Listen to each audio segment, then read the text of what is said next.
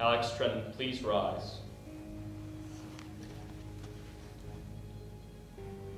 You've been accused by the English department of academic dishonesty to the 2nd degree. Will you confirm that you plagiarized on your English essay? Yes. To ensure that this never happens again, the English department, along with the disciplinary committee, have decided to punish you and have you suffer the consequences of your immoral actions.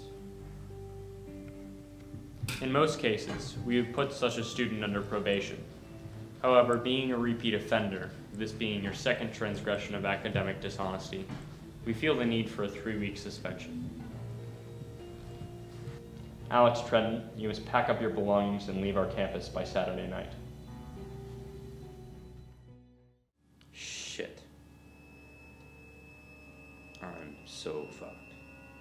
My parents are gonna be so pissed. What will happen next year? What if I don't get into college? Shit. You need to focus, Alex. I knew this wouldn't end well. Why the fuck did I do this? Hey, Alex! Oh, hi, how are you? I'm good. How are you? Because I haven't seen you since you switched up my class. Oh, I've been good. Good. Take care. Bye.